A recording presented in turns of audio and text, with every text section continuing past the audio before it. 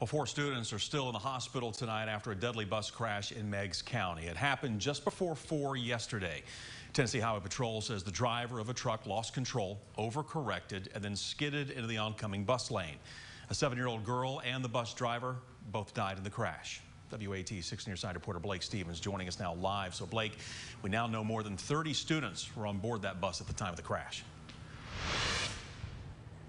Yeah, Bo, last night we heard there were 22 students on the bus. Today, the director of schools here in Meigs County says there were actually 32 students, and 7 of them were sent to the hospital.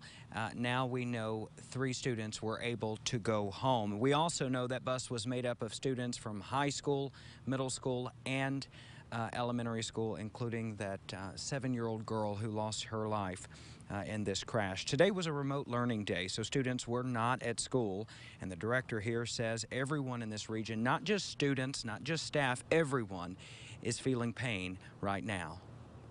I got the call there about 3:45, 3:50, and headed straight there from the office. And when I got there, there were high school students and middle school students caring for the young ones. Sorry, I'm emotional, but if you could have seen it, you would understand.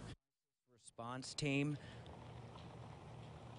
Today there was a crisis response team at that elementary school for the staff.